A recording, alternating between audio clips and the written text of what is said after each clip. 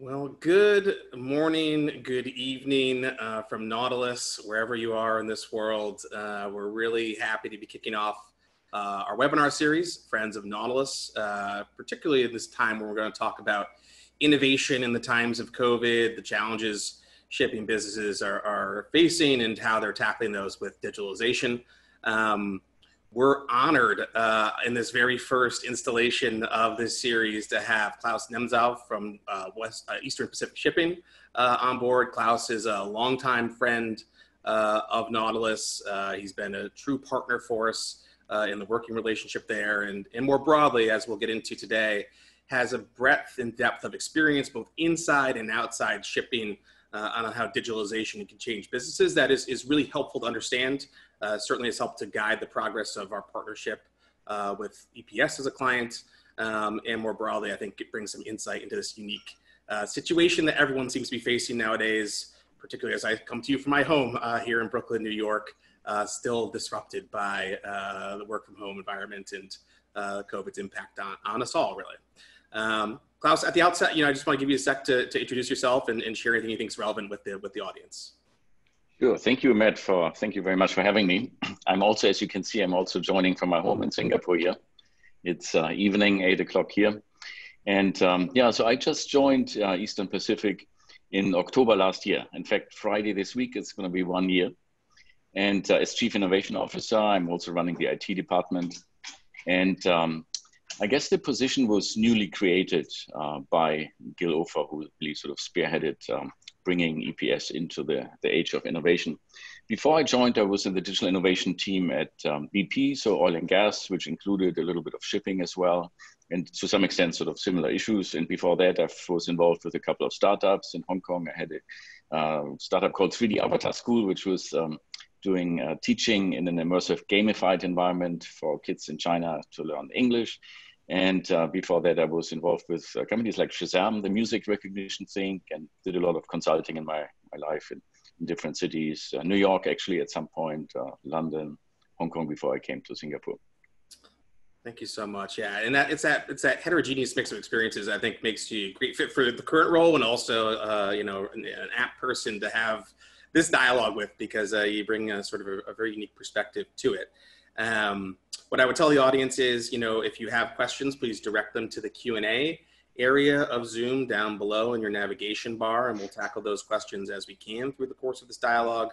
And then, of course, if you have colleagues or friends you'd like to share this with, it will be available on demand after the dialogue today.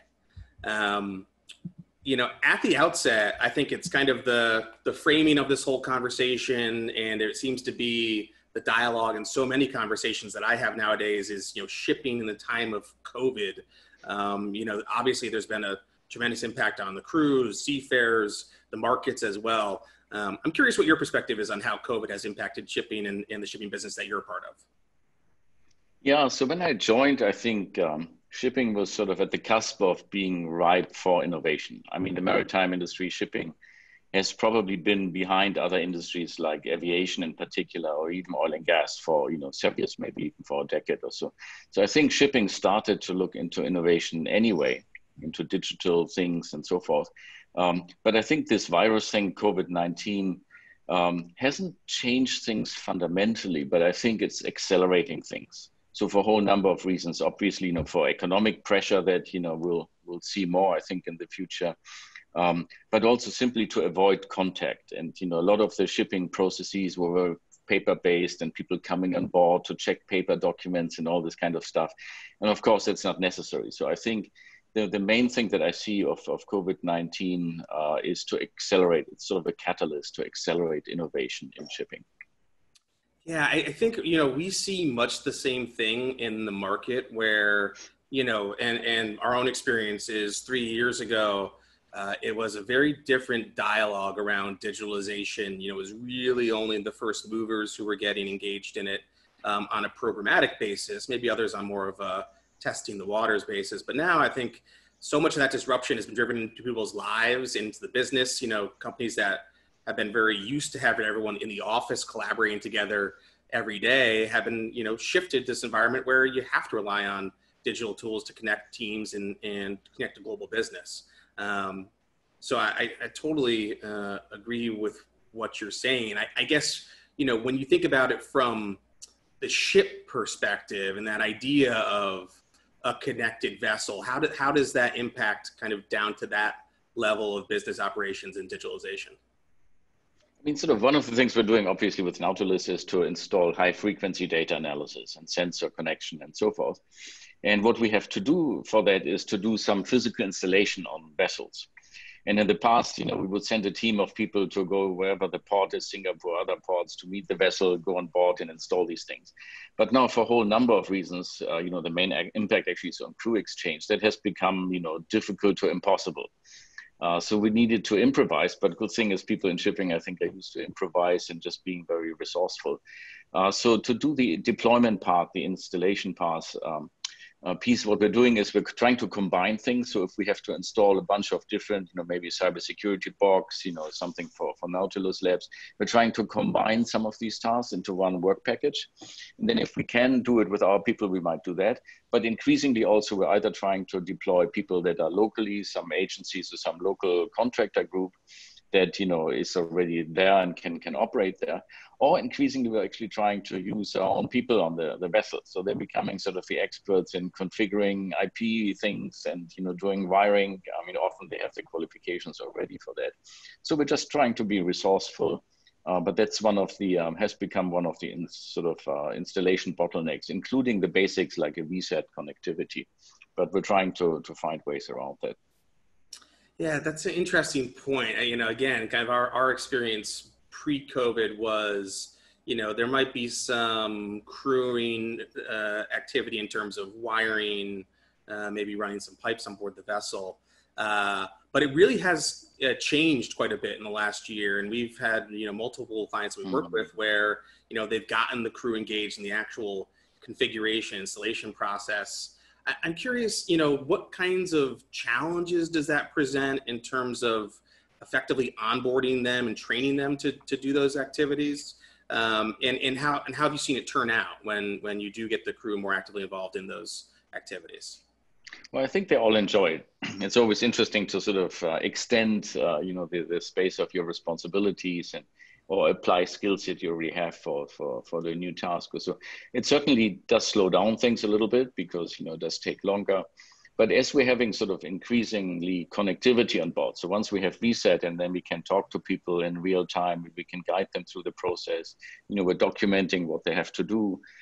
So it's not a fundamental obstacle. We're finding ways, and I think the crew is very happy to try out new things and to help in any way, which is, make things more interesting in some ways, particularly because one of the main challenges that the whole industry has is that, it's the crew exchange. So normally people would stay only so many months on board and, now they have to stay longer. So these things, that works out fine. Yeah, that's certainly that crisis, the industry-wide crisis, that is crew exchange and relief, is ongoing. As with so many things in shipping, it doesn't get the attention in the global media that you would hope it would. I mean, it really is a key worker challenge that has been sorrowfully under-addressed by the port nations that could really make it much simpler. So I think that's an interesting aspect of how to vary the workflow and make it more interesting. I also have a tendency to believe that, as innovation continues in ocean shipping, that will be an increasing part of the responsibilities of the crew. I think we generally don't believe that an autonomous unmanned vessel is particularly a near-term thing that will occur in shipping. We think that may happen over the course of a generation, but that transition of some of the responsibilities of the crew into focusing on these systems that are on board and ensuring that a connected vessel is highly efficient and operating, we think, is a big part of that innovation that's going to occur. But I'm really curious here, actually, from you.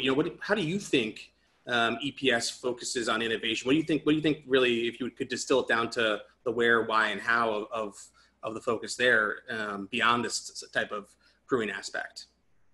I mean, one of the things, using Nautilus Labs platform sort of implicitly means there is much more communication and sharing of the same information between people on the vessel and people on shore. and then combine that with communication methods, there can be really an interesting discussion about interpretation of, what's going on the ship, what's going on with an engine, ideas about optimizing voyages and so forth. So I think it really sort of increases the collaboration between people onshore now that they have access to all the data that, that nobody had before really. And the people on the vessel, the master, the engineers, they have access to the same data. So that's kind of a key aspect, I think, of sort of just making collaboration much more closely. Another thing on the social side, actually, we're introducing a sort of internal social network that is a platform that runs on mobile phones that allows those vessels, and I think soon we'll have all of our fleet connected to the internet via VSAT, that allows people to take part in things that maybe are not work related. So we're doing sort of cooking, recipe challenges. People are taking amazing videos of their journey on ships, on the other side of the earth, and they can share that with all of the company, not just the people onshore, but everybody else on the other vessels. Fitness exercise, for example. So we're installing, gyms in some of the new ships, and sort of, fitness exercise and competitions between people on the ships. And so all of those things, I mean, they're enabled by technology, but they're sort of more of the social and seafarer well-being, that sort of thing. So that's also important, I think. Facebook, but for the oceans. I can see the pitch to the VCs in a year or two for now of the globally connected maritime community. It's amazing. I think like one of the things, and I've heard very diverging opinions at senior levels of shipping companies over the course of over the years of that topic of seafarer engagement and what type of life work environment you want to create for people in an industry that's already accustomed to work from home, right? I mean, seafarers work from home every day in a sense because they live on the vessel and they also do their job on the vessel. And so it is really fascinating to see some of the work you guys are doing. I know we've seen on some of the new ships that you have launched these amazing facilities for crew. They look like boutique hotels. So it's amazing. The new accommodation on some of the dual fuel LNG ships that just came out of the Korean shipyards. They're just incredible. And I think those things contribute as well. Everybody has their mobile phone, so people, get free Wi-Fi. But we're also, for example, trying to do the free Wi-Fi in where people are together. So what we don't really want to encourage is sort of people, being too much by themselves. So the social interaction between people on the ship as well as between people on the vessel and on shore, that's really important as well.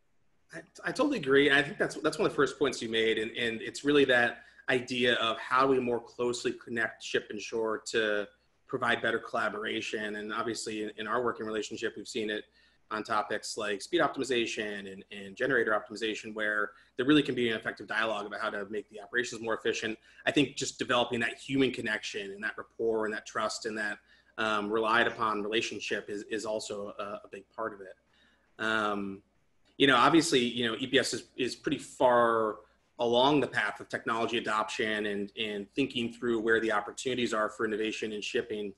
So I'm curious, how do you, separate out the truth from the fiction, the value from the flash? Obviously there's, running jokes that I've heard at conferences of IoT, blockchain, AI to optimize shipping, and it's kind of a running joke with some firms. But how do you think about crystallizing where the opportunity is and what are the real technologies that can support that for innovation?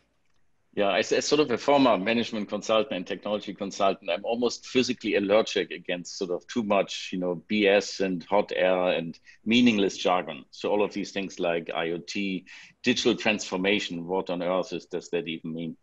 So, there is a lot of hot air in this space. The way sort of, to answer your question, the way we're addressing is we're working very closely with Techstars. So Techstars is this global early stage investor in a company that helps corporations to do innovation. And the process really helped us a lot to screen companies to come into the program. So we have this program that, applications go from, I think, April to the end of August, and then September we make selections. We're just in the middle of finalizing that. And from November through February, companies, these startups participate in a very intense program. And this process itself in Techstars, I think, experience and sort of ability to get to really interesting companies. that's one way, I think, to, just this whole screening. So we started looking at literally over 1,000 companies and end up with, with 10 companies. So I think that's a key thing. And then, another thing we're looking for is the team that is running those things. So people with experience, with credibility. Often, as you said earlier, it doesn't necessarily need to all come from the maritime industry. Sometimes it's really beneficial to have people coming from the outside and providing a fresh perspective. But so we're definitely sort of allergic against the meaningless jargon. Another way to sort of, I guess, screen and qualify that is we have 200 people in Singapore, the headquarters, and sort of 5,000 in total. And all of these guys are, very, very experienced former masters, captains, engineers. So really, they know the maritime space. And as we're bringing sort of, innovation companies to these guys, they would very quickly also, and they're involved in the selection process itself, actually. So they already help us sort of to spread, the stuff that really has substance and things that might not have as much. That makes perfect sense, and obviously it should go without saying, but I'll say it because it matters. Is we were fortunate enough to participate in the very first cohort there of the accelerator, and for us as a business, it has been absolutely essential to getting our business off the ground in the Asia Pacific region. Obviously, we're a business that started here in New York, but our client base is entirely globally distributed. As vessels are entirely globally distributed. And so I think the accelerator experience for us was phenomenal. I guess, it raises an interesting question though, if there's someone in the audience today who's considering joining, or if there's someone out there who is thinking about getting started in this space and would be interested in participating in the accelerator, if you had to boil it down to a single metric, like what is the thing that you would use as the guiding light, the North Star for an entrepreneur if they want to get something off the ground and get involved with an accelerator, particularly of the caliber of EPS Techstars? Well, I think if it's a single impact, it's almost like the stereotype, it's impact. I mean, maybe not a moonshot, but something that really can address problems that matter. So, fuel consumption, carbon emissions, sustainability, health and safety, seafarer well-being, all those things are, the important topic for us. So any kind of metric that has, a really impact on the things that matter for shipping, really, that's the key thing for us. I think that's right. And I know for us as a business, from our earliest days to now as a more mature startup, much later in the game, we're about to hit our 4th anniversary here next week, as a matter of fact. I think that's always been what we focused on is impact. When we think about the impact we can have on greenhouse gas emissions, on fuel consumption, and efficiency, the numbers are dramatically large across the industry. And it's always what we've tethered ourselves to, specifically because that's the impact that we want to see in the world. And it's also true and helpful that if you're trying to build a business, make sure it's a big problem that you're tackling. I think that's what every startup that is made its name and has done something truly meaningful in the world has done. They focused on a massive problem to solve. I guess, I know I have a perspective on this, but, I actually be really more curious to hear your perspective is, when you think about what the impact is and how the technology can be leveraged from machine learning in data science, where do you see the greatest value created in your business today, and where do you think it will be created over the course of the next few years? Yeah, so for me, machine learning, AI, it's software, right? So I think software is the stuff that is more powerful than hardware. So one of the things in the AI and machine learning space is computer vision. And for me, it's just an example of using pretty much standard hardware. I mean, it's the same way that you have a Tesla car and then you just upgrade the software, or, even iPhone, other things. So the hardware might be the same. It might not be something special even, but it's the software, it's the machine learning behind that makes it powerful. So things like computer vision are really interesting because they're purely sort of enabled by machine learning. And the applications could range from health and safety to making things more efficient, to, one of the startups that we had in the previous cohort is using just a mobile phone and computer vision to recognize objects and then do automated inventory management. So the key thing with AI and machine learning is it's such a broad application. But the challenge for that is in order to train your models, you need to have relevant data. And that's kind of a thing that is not that easy in shipping. So, video analytics through machine learning, well, not many people have lots of video footage because, maybe nobody has recorded it. Cameras are just used for, navigational help in real time. So there, I think for the machine learning, the critical ingredients in many cases is data availability. And that's been an obstacle, but it's also the opportunity. So I think that's probably one of the key areas that enables other things as well. So robotics is another interesting thing. So robots in shipping have been, and subsea have been these gigantic sort of working class, Oceaneering and other companies. Now what you see is a lot of creativity trying to make robots, be it things that swim or flying, drone kind of things, to make them more intelligent and more autonomous. And of course, cheaper and lighter and smaller and that kind of thing. So that's kind of another thing. A lot of things, of course, are enabled again by AI, autonomous robotics, and by sensor fusion and so forth. But those things, that's another sector, I think, where we'll see, much more sort of being surrounded and helped by autonomous robots, be they flying, crawling, or swimming. I think that's another interesting area of innovation for us.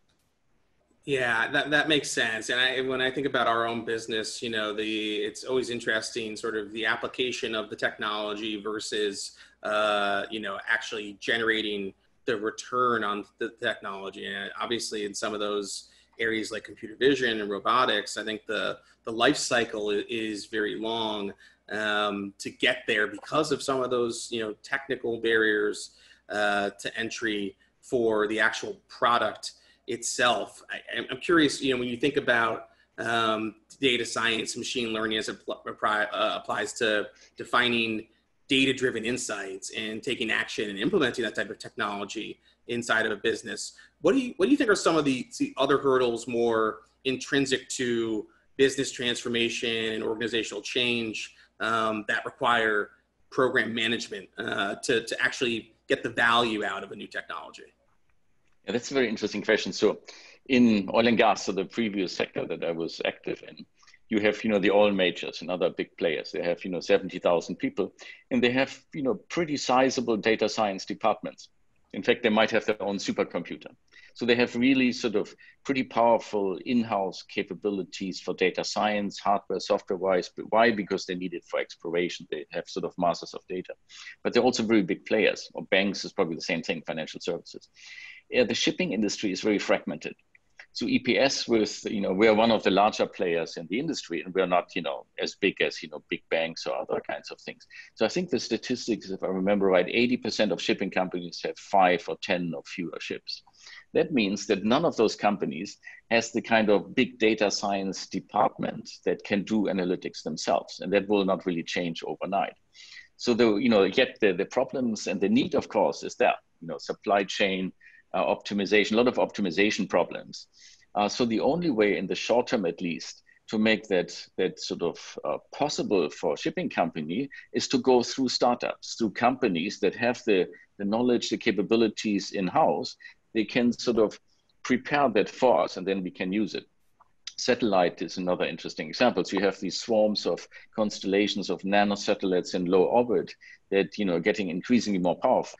A big oil major, they might get the raw data, or say from radar satellites, they might get the raw data and do the analytics themselves. There's no way that, a shipping company, unless maybe very few, has that capability in-house. So the only way for us in the industry to get benefit from this is if there's this intermediate layer of early stage startup companies that have the capabilities, they can prepare this value-added application layer that then people like us can use. That's, I think, the only way sort of to make this really sophisticated algorithmic stuff work for an industry like ours.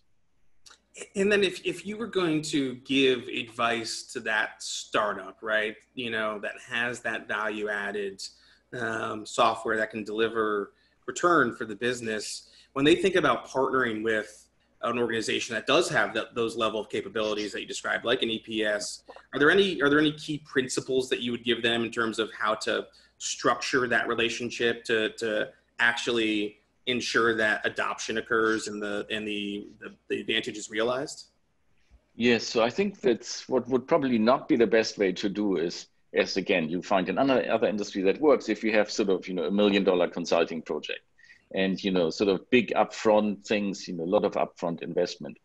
I think people in the shipping industry, they would be willing to pay sort of a month by month. So this whole idea of, software as a service, subscription, cloud-based kind of stuff, I think that's the only way to make it work, because people are willing to, combine that with, a freemium model. So if you can try something out for a while, it delivers value, and then you can pay sort of on a monthly basis. That is probably the better way to make that work, just from a business model perspective. Then, of course, the other really important thing is that companies working, they have to sort of put themselves into our shoes and understand, maybe read a book or two or talk to some people, how the shipping industry thinks and works, because a lot of those, things are very different by fleet type, container ships versus oil tankers. So, the customer relationship, the business model, even the contractual things are all very different. It's not rocket science to understand, but I think people need to understand that a little bit, and then they can construct products and services that really cater that need and develop that sort of, deliver that as a software as a service. I think that's probably the way to make it work. That makes sense. And when you think about this is probably more advice for other chief innovation officers, CIOs inside of shipping companies. Are there any initiatives that you're specifically driving that will help to enable end users inside the business to take advantage of different technologies as you identify the ones that work and look to have them proliferate across the business? Well, one of the things we're doing, and that was actually planned before COVID, is virtual reality for training. So we have challenges. For example, we're building these new ships with dual fuel technologies. LNG is a much cleaner bunker fuel. And that technology is quite complex, and a lot of people don't have, the experience. So in the past, people were sent to academies somewhere in Korea or in Denmark or so, and that, costs a lot of money. It takes time away. And worse than that, people sort of learn as they go there for 5 days, and then they forget quickly. So using something like, a virtual reality, particular for this type of industrial training, where you're in a space from wherever you are. That might be your home country, it might be, it doesn't really matter. Instructors would be in the same virtual space, and you have a shared experience. There might be, 5, 8 students and an instructor from anywhere in the world, and they can see each other as avatars, they can hear each other, and then they can practice, the physical tasks of what you do on a ship. You have to, move the pump around, you have to connect hoses, you have to do switches, lots of stuff that really requires muscle memory. So it's really not that great if you just read about it on a PDF. Then you need to do it, literally with your hands. And some of these virtual reality technologies, like an Oculus Quest or so, now it's not that expensive anymore. And that's stuff that, we're building sort of these virtual reality training environments, and the early feedback is really positive. And now with COVID, of course, that's, not even a nice to have, that's almost a must, because you can't send people to Denmark or to Korea, and it changes all the time. And that allows you also then, once you have these capabilities in place, to do things differently. Now you don't need to deliver training as a 5-day block, which was the only way that you could do it in sort of a real environment. Now you can deliver it in pieces, which means that you could have refreshers, so you could do things very different. So virtual reality is something that we're pushing quite a bit, and that's I think it's going to be really successful. Well, it's a good place for us to drive to the final question here, since you've answered all the tough ones quite well so far. If you were to keep your AI-enabled VR glasses on for a moment and to look out at 50 years in the future, as a CIO, as a chief innovation officer, one of the things that I'm sure is on your mind a lot is, where is the industry going? What's going to be important for my business over the next, not just 12 months, but the next 12 years, the next 20 years, the next 50 years? What do you see? What do you think are the big ways the industry is going to change? And where, if we were having this conversation many decades in the future, where do you think shipping will actually be and what will it look like at that point in time? But I mean, that's hard, because it's hard to say what's going to be next week or next month or so. 50 years is a long time. But I mean, some of the trends that I see is certainly different types of fuel. Because, sustainability issues, that's continuing to be, a huge topic for the industry. There's some short-term solutions like LNG. So I think, we'll look at, what could be sort of long-term ways to optimize that. Then I think the connectivity is going to be in places like, we're talking about virtual reality now for training. You could have an environment where you have a digital twin of a ship, and you could step into this as an avatar and I could see all, the Nautilus, information that today I get on a screen. I could be in this virtual space and I could literally sort of see the information, real-time sensors embedded into this. And then I could have people from different locations solving problems in this digital twin in a way that's much more intuitive, I think. So, this whole connectivity using VR and augmented reality, I think is an interesting one. Another sort of more fundamental business thing is supply chains. So currently each player in the supply chain just looks at their little piece. So our job is to bring something from port A to port B. And we're, even the stuff that we're doing together, that's just to optimize that bit. If you look more holistically, supply chain end to end, maybe there's no point in trying to rush to this harbor using all this sophisticated technology, because maybe it's okay if it comes, 2 days later, the warehouse isn't ready or the end consumer doesn't want it yet. So if you could do end-to-end supply chain, and it sounds kind of obvious, and I think it is, but technically that's, in business model wise, that is just very challenging. So it might actually take 50 years until, we pull that off, though it shouldn't really be rocket science. Those are, I think, some, and then of course there's sort of this potential autonomous, not just autonomous shipping, but autonomy in general. And that's, hard to say when and to what extent it will come. But you might see sort of some more autonomous, stuff in docking operations. So, some of the bits and pieces that are currently done very manual. I think that there's potential for making those things more automated, more autonomous, and safer at the same time. Yeah, I would agree on that last point, where it starts nearer to shore and in easier to solve challenges, and then expands out over the course of time. But really what I would say, Claus, is, we aspire for the same future. We think all of these topics tie together, and it actually paves the pathway for that carbon-free future, for shipping to be a leader in the carbon-free space. It starts with connectivity, it starts with data, it starts with leveraging technology, exploring things like alternative fuels, and that's how we're going to get there ultimately. But really exciting to understand your vision. I think we successfully touched on the questions that came up in Q&A through the course of this conversation, and just want to thank you for your time. Remind everyone that this session will be available on demand if you want to share it, and we look forward to speaking with you again soon. Thanks very much. It was a big pleasure. Let's continue this dialogue. Thank you, Claus.